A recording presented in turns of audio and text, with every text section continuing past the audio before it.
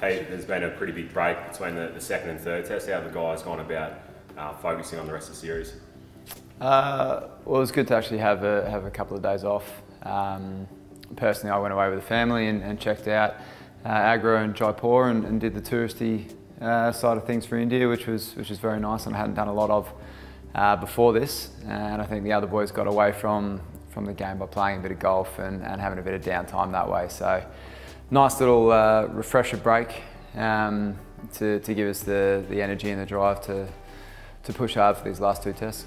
And how important is that World Test Championship final and just securing your place in that? Yeah, it's obviously very important.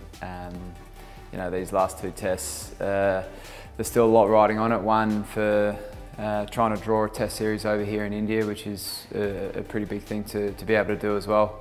But also to secure our spot in the Test Championship final, which would be, you know, amazing to be a part of.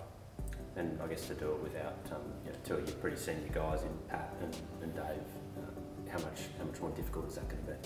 Yeah, obviously, like two world class players. So and our captain as well. So it's definitely going to make it tougher.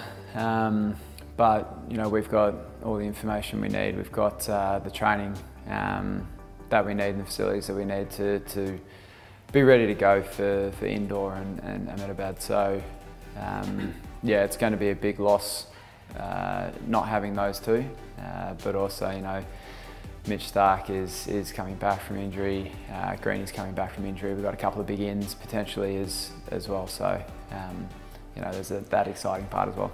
And obviously, sorry, Steve taking over as captain. I mean, you played a lot under him during your first iteration as a Test cricketer. What, you know, coming back into the team now, what have you noticed in terms of Steve?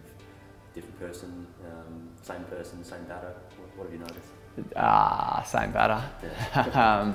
No, he's very similar. I don't think he hasn't changed too much. It shows he's a world-class player and thinks about the game a lot. So you know, he's a good one to have under Paddy. He's obviously experienced in this situation as well. So it was not something new for him. So he can just go about his business the way he normally does, and you know, he'll be focusing on his batting first and sort of the captaincy second. I think maybe some more senior heads in terms of, you know, you're coming back. I know you're not necessarily a senior head, but you have captained your state. You've got two other state captains. Is that a bit of a different vibe to 2017 and that first time you're in the team?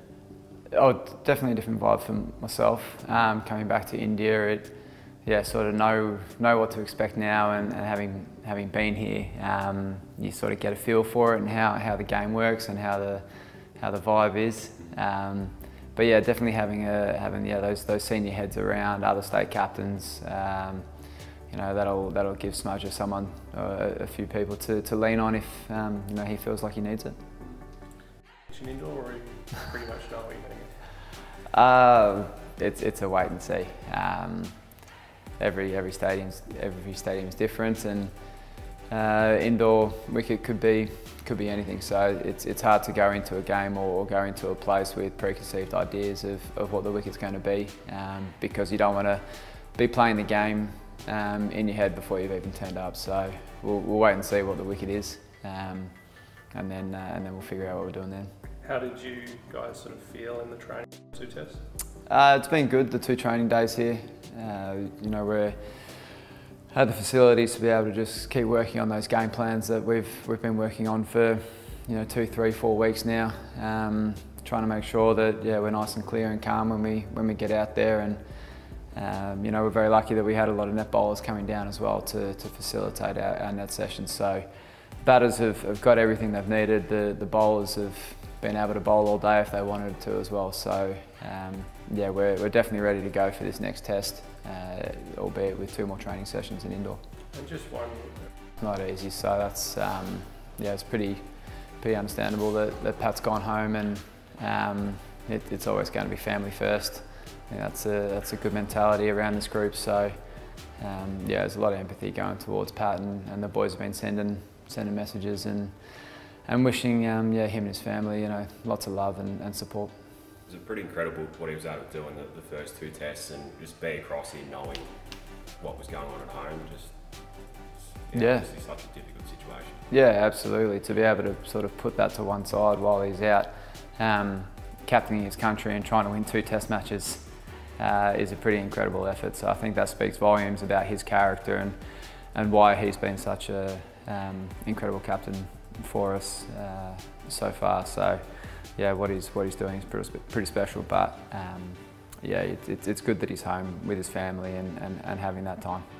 Has that been something just more, giving a player time if they need it in a family sense? Yeah, I think that's just generally being good people. Yeah.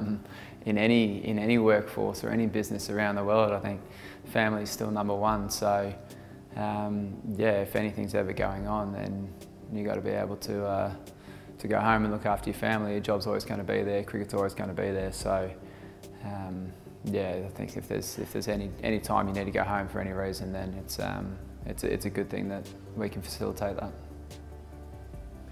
I'm good.